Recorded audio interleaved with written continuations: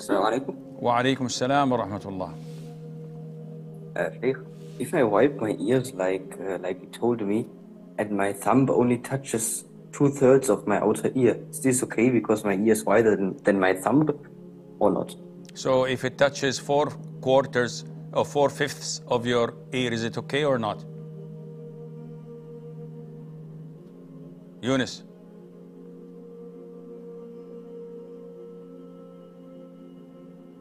Yunus? Probably, yes. If it touches 4/5, Most likely. okay, 3/4, Maybe. half. Probably. I don't know. So what's the logic of me asking you these questions?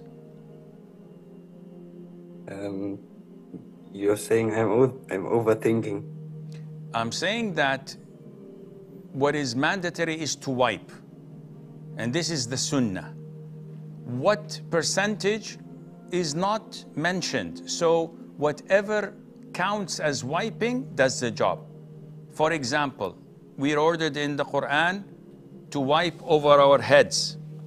Now, definitely, I'm not gonna wipe every strand of hair. So what's the percentage? It's not mentioned. Whatever counts as wiping does the job. So if you do this with your ear and you move on, it's what Allah Azza wa Jal told you to do. You don't have to go to details. As they say, the devil is in the details.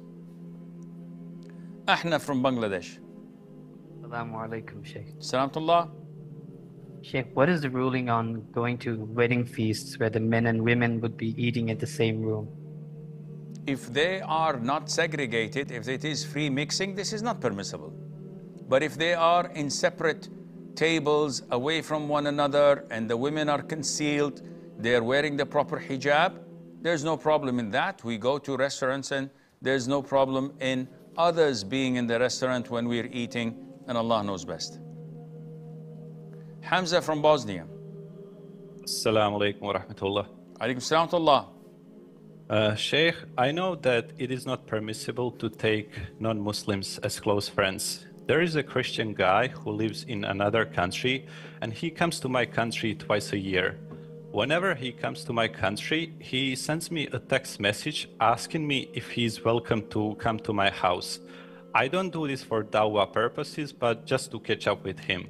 If I accept him in my house twice a year and I don't have any types of communications with him in the meantime, would I be considered as the one who takes Christians as close friends? The answer is no. There is no problem in entertaining him twice a year casually like any other person. This is not taking them as allies or close confidants, and there's no problem in that. Adrian from Serbia. Assalamu alaikum. Alaikum salam. So, what is your opinion on the Arab revolt in the First World War?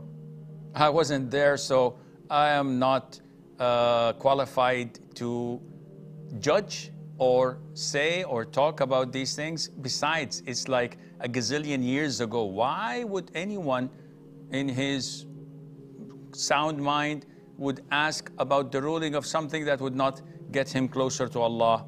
What we know is at the moment revolting against the Muslim rulers is totally prohibited by the Quran, by the Sunnah, by the consensus of the trusted scholars, shall we say. Because we've seen what it resulted in the past 15 years. Devastation, chaos, people cannot travel, cannot go to school, cannot live, they're displaced all over the country, and their passports have no value. What benefit did they gain? Show me one country that benefited from such revolt and rebellion. So this is what the Sunnah tells us not to do, and whoever defies it will find and face the consequences. May Allah protect us.